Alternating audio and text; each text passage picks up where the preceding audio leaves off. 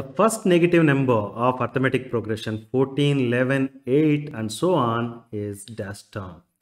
This is AP Final Exam 2016 lecture. In this video, I am going to show how to solve this problem.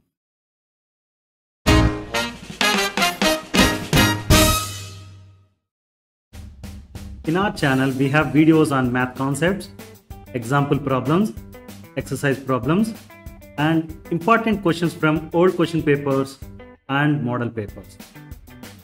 Subscribe to our channel now and share it with your friends. Thank you. The first negative number of arithmetic progression 14, 11, 8 and so on is dash term. Which term of this arithmetic progression is first negative number?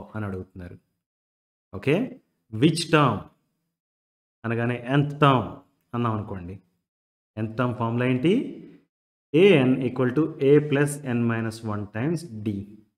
Okay, nth term is my first negative number అంటానికి అనుకుంటే కనుక okay, ఆ n value మనకు తెలియదు, an value కూడా మనకు తెలియదు, right?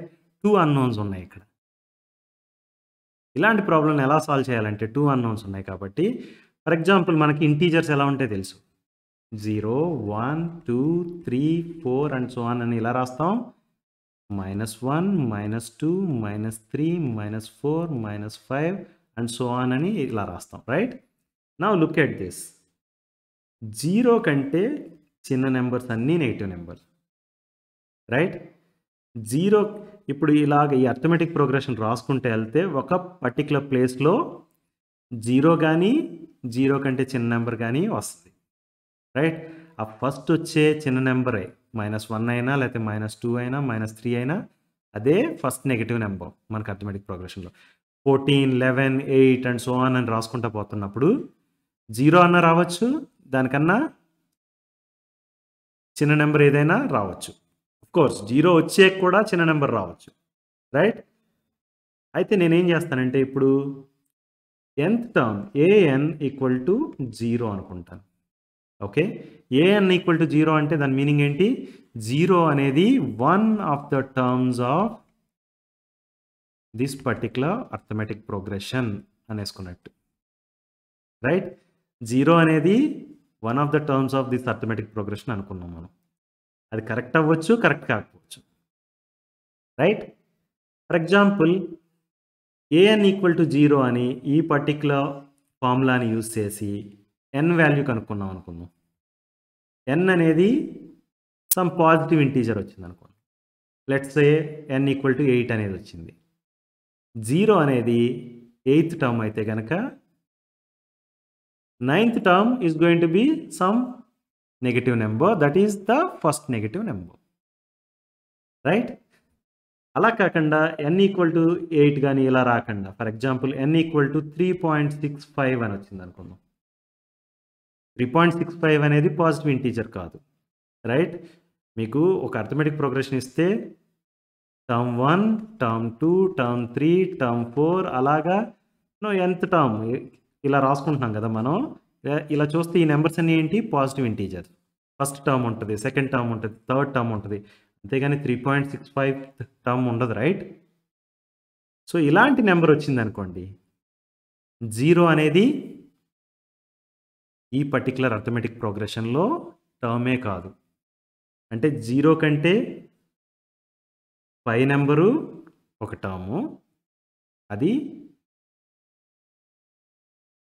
తెలిసిపోద్ది మనకి. మీరు చూస్తారు ఇప్పుడు ఈ ప్రాబ్లం సాల్వ్ చేసినప్పుడు మీకు అర్థమవుద్ది.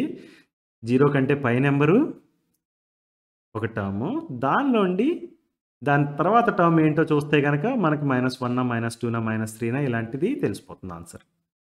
You understood the concept? Now let us solve this.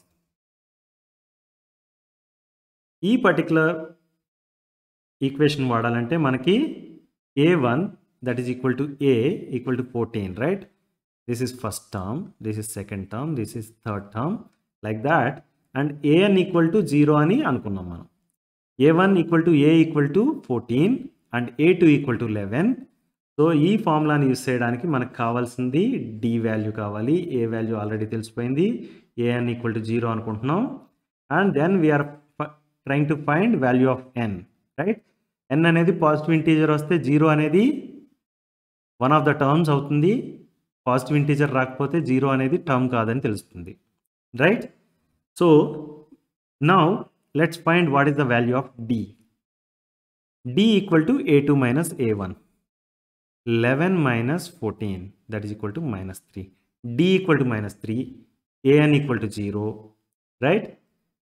And a1 equal to a equal to 14. If you substitute all that, you will get n value from this equation, right? 0 equal to 14 plus n minus 1 times minus 3. If 14 ఇటు పక్క తీసుకెళ్ళిపోయాం అనుకోండి, minus 14 equal to minus 3 times n minus 1, right? Both the sides minus ఉంది కదా, minus 1తో multiply చేయండి both the sides of the equation. చేస్తే ఏమవుతున్నప్పుడు 3n minus 1 equal to 14 అయింది, right? n minus 1 equal to 14 by 3, that is equal to 4.666 and so on. n minus 1 ఇదైతే n ఎంత అవుతుంది, 4.666 and so on plus 1, that is equal to 5.666 and so on. ఇప్పుడు n అనేది positive ఇంటీజరా కాదు, right? 5 అనేది ఒక positive integer, 6 అనేది another positive integer. 5.666 అనేది పాజిటివ్ ఇంటీజర్ కాదు, రైట్? అంటే ఫిఫ్త్ టర్మ్ 0 ఇలా తీసుకున్నాం కదా మనం. 0 అనేది 5.6666 అని వచ్చింది. 0 కంటే పైన పాజిటివ్ నెంబర్స్ ఉంటాయి, 0 కంటే కింద నెగిటివ్ నెంబర్స్ ఉంటాయి, రైట్? ఫిఫ్త్ టర్మ్ అనేది పాజిటివ్ నెంబర్ అవుతుంది ఈ పర్టికులర్ కేసులో. సిక్స్త్ టర్మ్ అనేది నెగిటివ్ నెంబర్ అవుతుంది, right? So since n equal to 5.666 and so on is not a positive integer, we say that 0 is not a term of given arithmetic progression. 0 అనేది term కాదు, తెలిసిపోయింది, right?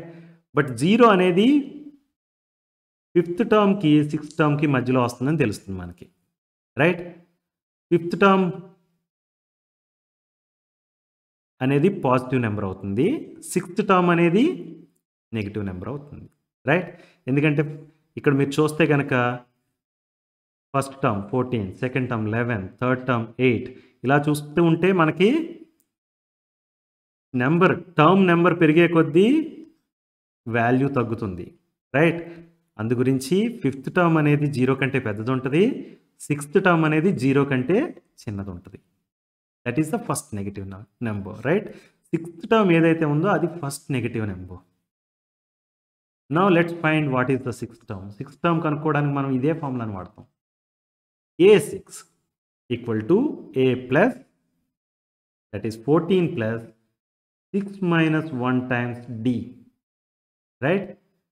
This is 5 times minus 3 plus 14, right? 14 minus 15. 14 minus 15 equal to minus 1. So a6 ఎంత value, minus 1. మనం ఇందా చూసాం 0 కంటే first వచ్చే చిన్న number -1, right? So immediately you say that this is my first negative number of this arithmetic progression. -1 is the first negative number of the arithmetic progression, 14, 11, 8 and so on, right?